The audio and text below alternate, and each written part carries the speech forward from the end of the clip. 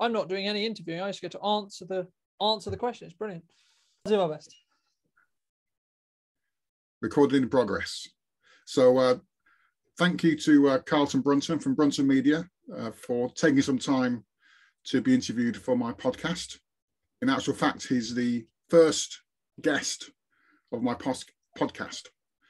How exciting. You have that honor. No, you'll go down in history as the first. The first is always remembered. The first guest, yeah, indeed, of course. Thank you for having me, Michael. No, that's all right. That's all right. So I've got a few questions as discussed I'd like to ask you. I mean, the first question is like, why did you choose the medium of video? Because you could, in particular. Yeah. I mean, for me, I've created videos since I was the age of 12. I'm 24 now, going to be 25 this year.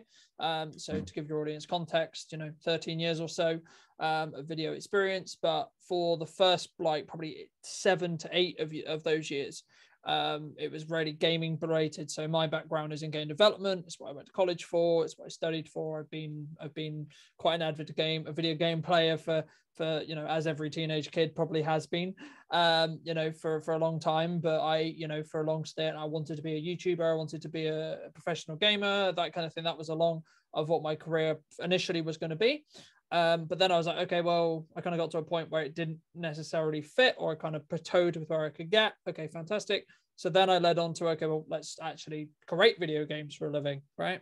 Okay, and then I was like, well, they kind of abuse your love for it from what I saw talking to people in the industry at the time, and etc. So it was around at this stage where I was leaving college and was given the opportunity to start applying for unis. And I had obviously created videos for that period of time, and I was still doing it kind of as a hobby and as fun. And then I'd had some quite, decent success with view counts. And as I say, I kind of got to a plateau level though with what I felt like I could do with gaming. And I was like, okay, so what do I want to do? And, then around the same time, my mum got me a photography camera. And for those who don't know, the photography skill set and the videography skill set are very similar in regards to the tactitional skills that you actually need. The only difference is one is a moving image and the others are still images. And so I got into photography and I really enjoyed it. And I was like, okay, cool. So maybe there's something here. But I tried that for about 6 months. And then I got to a point where I was like, well, I'm not really creating videos. And I took a break from creating videos. And what ended up happening was I actually really missed creating the idea of creating content like this, that's talking to camera and creating that video journey. So I was like, okay, so how can I take this new skill set that I've got and take it out into the world and, create this video content that I think I could. And, I've grown up in Salisbury. I love Salisbury. I wanted to showcase Salisbury as well. And so then, long story short, I just started reaching out to local shops, local event organizers, and be like, hey, look, I'm, just starting out. I want to start filming stuff. I want to start getting some experience. I want to really start getting a portfolio, starting to bring that work together and just sort of see, do I actually enjoy this commercial filmmaking stuff, right? So long story short, continued to do that for about 6 months to a year. And then I kind of built a little name for myself. And I was like, right, okay. And at this point I was like, yeah, this is actually what I want to do. And this is what I want to commercially do. And I want to give this a real go. So then I was like, okay, well, how? Right, because then the question becomes, how do you actually make a living from doing this? The concept of people actually paying you to do your hobby, which is still something which to this day is still a bit, okay. Yeah, but then it was understanding about where I was in the market. So as I did it more and I built my name up a little bit more, I started then really understanding the business aspects and really understanding the business concept of where does video sit, right? And how does it work and how is it valuable? So that's kind of how I got started in a kind of quick synopsis, as short as I can make it. I mean, there's other twists and turns through that we can get into if you want, but a core basis, that's kind of how I got into it. And were you looking at being a marketer as well to start with? Was marketing an interest? The marketing, like the communication aspect, has always been something that I've been interested in. How do humans communicate? I also wanted to be a CBT therapist for a while until I found out it would be like 7 years in uni, and then I would have 5 years of training to be a CBT therapist. And it was like, this is a lot I would still be doing it right now, right? If I had decided to go that approach. And the thing is, to me, I've always been interested in human psychology and what makes people tick. but also the communication and how we communicate, and kind of a natural progression to that came to comms and marketing, right? Because they're kind of interconnected in some ways, because you have certain levels of personal relationships or relationships with people, but also then the public relationships that happen from that as well. So it was something that I eventually had to then take on and learn, because if you're going to run a video production company, you have to understand, where does video sit in the market overall, right? Because yes, you can, and video is really powerful to do as marketing, but you need to understand the fundamentals of marketing first before you can be like, hey, this is why you should do a video. Or this is how your video could help your business. Yeah. I was just curious, going back to video, did you ever work with the old school videos and cameras, like 35mm and Super 8 and all that stuff? Unfortunately, I haven't had that experience. I hear that it was a humongous pain in the arse, and rather expensive to do, right? From people who I know who have done it and people who have been in the industry. Personally, for me, I've been very fortunate or very privileged, you could say, in only using digital cameras, which have the functionality of just physical cameras. Part of me is like, okay, maybe I should have done some stuff on film to understand that process and get it. But also, I'll be honest, I've rather take the technology moving forward than deliberately take a backward step just to learn. When, to be honest, the most people are going to use digital cameras or digital sensors moving forward anyway, unless you want a very specific look, and there's very specific reasons. Some quite high-end films are still shot on film now, right? And I think there'll be a place for film moving forward in certain genres and certain looks. But as we mainly focus on the digital marketing aspect or the social media marketing aspect, you can do it with film, but it's just like you're just making your job 50 times harder and making everything 4 times more expensive than it would be on a digital medium in that respect. So, because I've noticed your videos, they're kind of quite earthy, quite, got a lot of atmosphere to them, compared to when you watch a YouTube video. Usually it's all, if it's American, it's all bright colors, it's all kind of bright and shiny, people smiling all the time.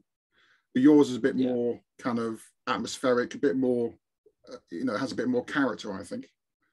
For me, I think it's really important to wide that line between completely staged commercial and you're just documenting what's happening, right? So we specialize in really talking to business owners or talking to people who are real in what they do. I'm not saying that people in commercials aren't real, but when you're in a commercial environment and you're doing a commercial TV ad or something that's more commercialized, you're getting specific things that you need from that talent, right? That isn't necessarily, it's great for the story that you're trying to tell, but it is everything's staged, and that's a specific look. For me personally, I would rather have it as genuine as possible and as fly on the wall as possible and more documentary style than we're going to script everything. We're going to do this 19 times until you smirk in the right way, or etc. Right? Like for me, I think it takes away some of the magic of actually being in the action, being there, talking to people, hearing their real thoughts, being able to really get across the passion that this business owner is feeling, or this passion that this business owner has for whatever they do. Because at the end of the day, why do most people go into business? Because they're passionate about what they do. I'm passionate about video. I'm passionate about helping businesses showcase what they do and help communicate to their wider market why they do what they do and how they do what they do. So that's why I do what I do, right? It's not because it pays well necessarily. It does. Okay, yeah, great. But everyone has to make a living. But that's actually a side thing. That's a thing on the side. Actually, the core reason why I do it is because I love doing it and I'm passionate about helping other business owners who maybe don't have the confidence to be come across on camera and talk about what they do. Yeah, because you're not from Salisbury, are you? You moved to Salisbury, is that right? So I've grown up in Salisbury, but I was born in a place called Dorchester that is a little bit to the south and nearer to the coast. Right. And we lived just up from Weymouth, so between Weymouth and Dorchester. So a lot of my early years were around there. And then when I was, I think, 7 or 8, We then moved out to the outskirts of Salisbury.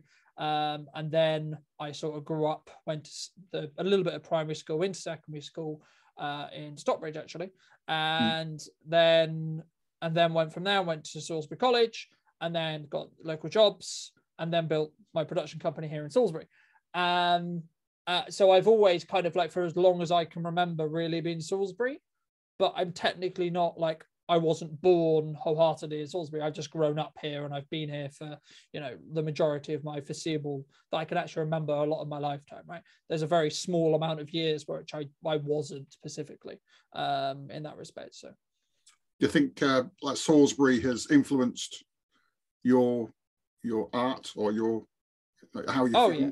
Because it's absolutely it's quite a unique place, isn't it?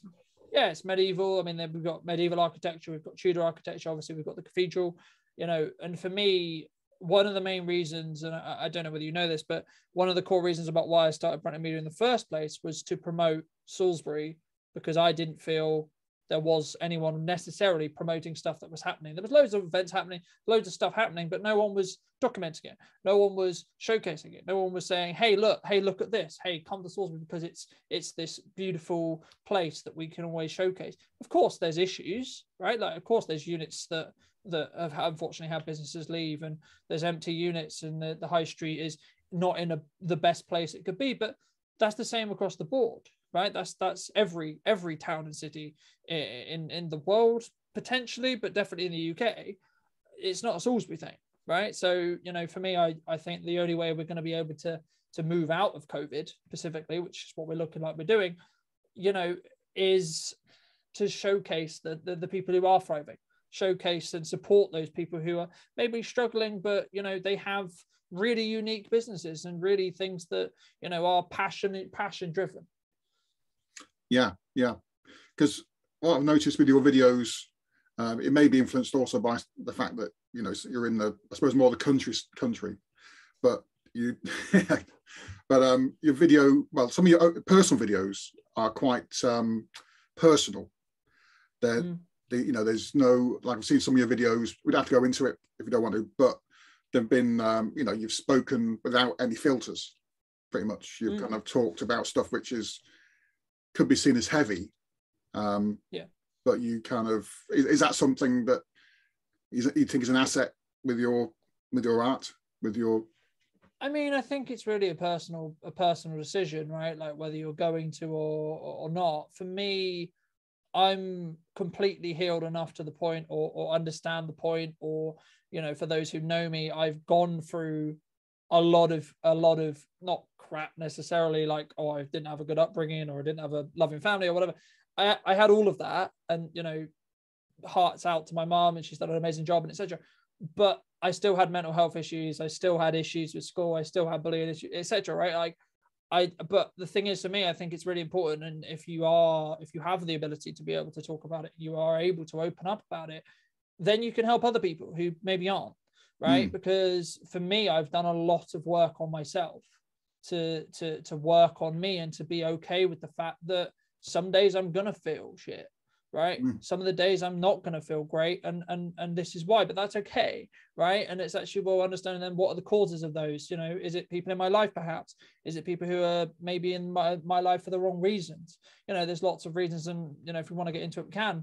I'm an open book, but I'm deliberately an open book because I want to show that you can talk about it, that it's okay to talk about it, and that, yes, you need to be strong, and yes, it can be strong to talk about it, but also, if you don't want to, or you don't want to talk about it publicly, that's fine as well, right? Like, I've made the decision to live a lot of my life on camera, right? That's arguably quite narcissistic, but the reason why I've done that, always core, I've always asked myself, why am I doing it, is because I want to help other people, whether that's do what I do, or just smile, or just be in a position where they can feel better about whatever is going on in their life, and the fact that, okay, well, right now maybe not the best time for you, but what about in 6 months? What about in a year? Right? So for me, it's something which it didn't really take a lot of thought to do, if I'm honest. It was just like, yeah, this is me. Yeah, you know. yeah. It's quite powerful, powerful stuff. You know, I think it's important. Yeah, yeah. And is like you mentioned about being influenced. Well, starting off with games and YouTube. Before that, is there like an influence from music or film, which has kind of had an effect? Specifically or in general? In general, well, in general. Because, or it could be a specific director, for example, film director, or there's no specific film director. I mean, there's you know, I've gone through huge amounts of genres in music, huge amounts of genres in films. I've always consumed films. I've always consumed music. I've always been part of that entertainment sphere. It's probably why I do what I do, right? Part of it, because, you know, for those who don't know, a lot of video is audio based. You know, you play around with audio, you add audio in. Music is a very key important choice in what the feeling and the emotion which you're going to feel from a video. It's actually arguably more important than the visuals, but that's a separate conversation. And you know, I grew up with things like Lord of the Rings, Star Wars, Star Trek. You know, leading into then things like Inception, etc. Things like that, and it piqued my curiosity. It piqued to what's possible. It piqued to this concept of, if you have an idea and you have a drive and you work hard enough, that you can achieve it, right? Because I think, yeah, we look at feature films and we look at, you know, Netflix, and we look at this and these entertainment concepts as unobtainable if that's where you want to go. Now, I'm not saying for a second that I necessarily want to go into the feature film world, because it's a very different world.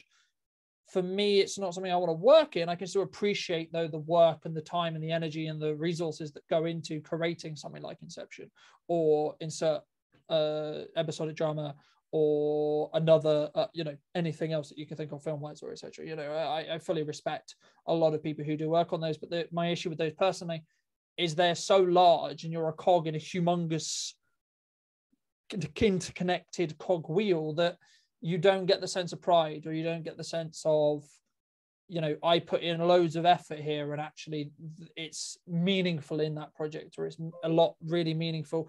And that doesn't mean I just do stuff solo, but it means that I am like, okay, yeah, it was actually down to me that we got that idea to happen, because I came up with the idea and I liaised with the team to make sure that idea could happen. Yeah, yeah. And what would you say was your ambition with your business and your what when I started work, or now? Yeah, when you started and then now. Okay. I mean, when I started, as I say, the first year was literally, do I want to do this? Is this something I enjoy? Right? Like, is this something I actually want to do? Okay, and then it was, okay, great, then what? And then it sort of became, okay, can I make this sustainable? Can this actually become my full-time job, right? Does this make enough money for me to actually live on? Okay, fantastic. But now I've started, as you build and as you grow, what you imagine possible is, it becomes larger and larger and larger. And I haven't hidden the fact that I want to be the largest media agency in the world. That's the long-term goal. It's always been the long-term goal for me. And I put it on the record multiple times. And the reason why I do that is not so that I can achieve it. It's so that, what if I get 50%, right? The thing is that I think people need to understand about goal setting, from my experience anyway, is you need to change your relationship to whether you get the goal, right? If my goal is to become the largest media agency in the world, full stop, okay, but what happens if I don't get that, right? Some people, that would destroy them if they don't get it. To me, I'm like, did I put my absolute all into, and then my situation, my thoughts, my wants, my needs, my priorities changed before I got there? Okay, great. But did it give me a driving factor every day to move forward as much as I possibly could to go there? Yeah. Okay. So then what if I get halfway? Okay, so then that would mean I'm still a nationally known brand that's one of the biggest in the UK. Okay. That's still pretty good if you ask me, you know what I mean? Like, but you've got to aim for that larger goal to be able to hit the thing below it, because otherwise, if you put things that are too objectively easy to get, you're not going to be driven to push and to actually have the personal development yourself to grow to be the person who does own that UK franchise business or that UK media company or that world-sized media company. Yeah. And do you have, like, is Brunton Media just you, or is it more of a collective where you're kind of like you and like some people you work with, collaborators you work with? We definitely do have collaborators, and I can't take all the credit anymore from where Brunton Media's growth is now. There's a lot of people we work with on a very regular basis that do help us serve our clients, and also market ourselves. So, it's definitely a team effort, it's definitely a group effort. But from a traditional sense of the word, are they technically employed by me in regards to they work for Brunton Media directly? No, at the moment, right? That's because they don't necessarily want to. They're contractors or freelancers. Okay, great. But, and I've been very open with that. In all my content that you've watched from this point forward, one would know that I have said that. And the reason why is for two reasons. Number one, to be honest, it's cost effective for me to do at the moment. I'm in the position where there's too much work for me, but not enough work to have an internal team. Great, that will happen. But also, the freelancers themselves want to stay freelance. They would rather have it as freelance. Okay, so then by me saying, actually, no, I need you in-house, I'm actually limiting what they want to do and not being able to give them the right foundation to be able to start their own production company if that's what they want to do, or start their own photography agency if that's what they want to do, or whether they just want to solely be a freelance camera operator or just freelance editor or freelance, etc. Right? Like, because some people do want to have that freedom to be able to work with other production companies that they got on with, because they get to work on completely different projects. And then this is one of the benefits of being a production agency. We will go from one day working on a music video, for example, to then doing some interviews, to then shooting a promotional video for an event. Then we'll do something else completely different. We might be then shooting action sports the following day.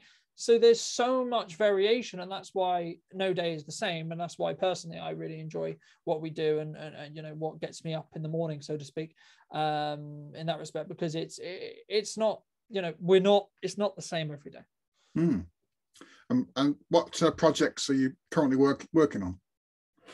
I mean, there's a couple of ones that just finalizing, and then there's we're in this weird stage between. There's a lot of stuff that we're just finishing up. Then there's a couple of contracts we've bid for that we don't know whether we're going to get or not yet. Some of which I can discuss, some of which I can't. Most just because if we're not going to get them, there's not much point. But also some of them are under NDAs, so for non-disclosure agreements for those who don't know, which basically are just legal terms to say you're not allowed to talk about this. Okay, cool.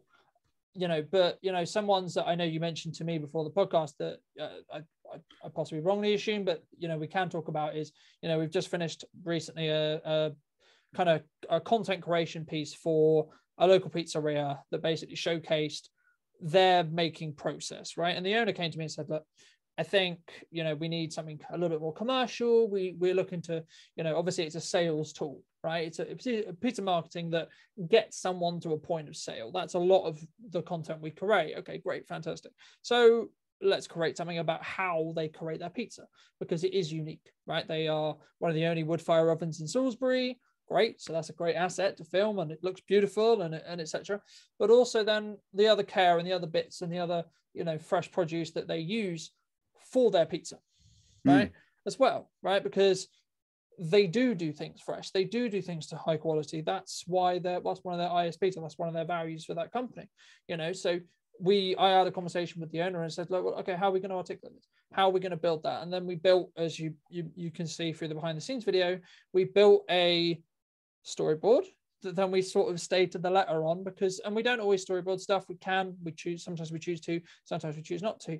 But what we're trying to do is we're trying to build that process and show that story of someone ordering a pizza. Perhaps we've also done that for them, but also, what happens when you order that pepperoni pizza or etc. What is that process like? And we wanted to showcase that, and we wanted to show it in an artistic way or a very visual way. And from what I've heard, seems to have gone quite well, hopefully, right? It's very hard for me to say that, but and then we have everything from a counteracting point of view, we also did some are a lot more sensitive, that we need to be a lot more sensitive around, because, you know, we just finished and we're in the final edits of, which is a showcasing and promoting a dementia music and wellbeing group. And a lot of that process was around how are we doing this cautiously? How are we doing, you know, not just from a COVID point of view, but also from a respect point of view, right? These people are people suffering with dementia, right? Like, we need to be respectful, we need to be careful, but we also still need to get the job done here, right? We still need to get the footage that we need to be able to tell that story. And I think it's really important to analyze every job and understand some of the challenges that will come from those jobs, but also to keep your client in the loop and be transparent and set those expectations with your clients. I'm sure you have the same with, you know, what you do as well. But I think it's always very unique, and there's never similar challenges. Like, they're similar, but they're not always identically the same. So the solution is always had to be slightly different. Yeah. It sounds very exciting, doing all these different projects, very different to each other. It is. It's definitely a personal growth thing, and that's one of the things that I really get from running the company, and, you know, something that keeps me driving forward when times are hard, because, right, the fact is, running a business is really difficult, right? As you'll know, and as others know who run businesses, it's really difficult, right? Like, but you have to understand and you have to believe in what your core concept is about why you're doing it. And for me, it's to constantly get better in myself and constantly build. And, you know, we've talked about mental health issues here today, and we've talked about things like that. And for me, it's a way of focusing on something which is really important and can give you a way out of this constant cycle of, I don't like what my life is. Okay, why don't I do something about it? Oh, I can't do something about it because, right? And so on, and round and round and round.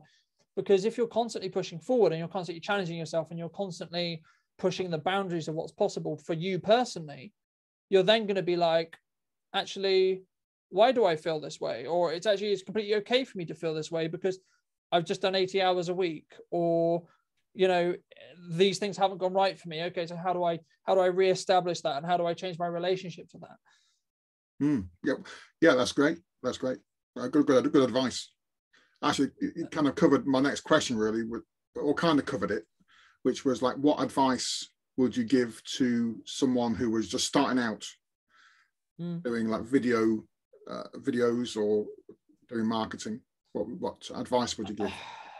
I mean, I think the initial conversation is, firstly, understand your own psychology and understand why you're doing it in the first place, right? But the second thing is, if you're going to say to a client, oh, you should be doing video, oh, you should be doing daily videos, or you should be doing this kind of video, have that evidence yourself. Have it as something that you do. This is a double benefit, because if you don't have clients, create content so you can learn how to create content and you can understand what works, so you can develop your own skills. But then also, when you have a client, or when you are in a conversation with a potential client, you then have a lot of stuff that you can show them. You have a lot of stuff to say, this is why it works, because look at what we're doing, look at the results we've had, look at what we've been able to come up with for us on a shoestring and on no budget at all, basically. And, you know, this is what we can do for you. Because it's hypocritical of me if I say, oh, client, it'd be great if you could do daily videos that are all portrait orientated, because then you can go on TikTok and you can, you know, get randomly loads of views because TikTok has a lot of discoverability right now. Or, oh, we can go on Instagram for you and we can post loads of reels, and again, the same thing's true, or YouTube Shorts, or anything like that. But if I'm not doing it, I look like a hypocritical prick, right? So it's the same. Like, if I haven't got stuff to show, why is video powerful? Because if I don't have videos, clearly video can't be that good, as I'll be doing it, surely. So that's very specific to video, but the same could be true if you're a copywriter. The same could be true if you're an ad specialist. The same could be true if you're a marketer. If you're not marketing, how do I know that you're a good marketer? Yeah, it's that authenticity which you need to bring with it.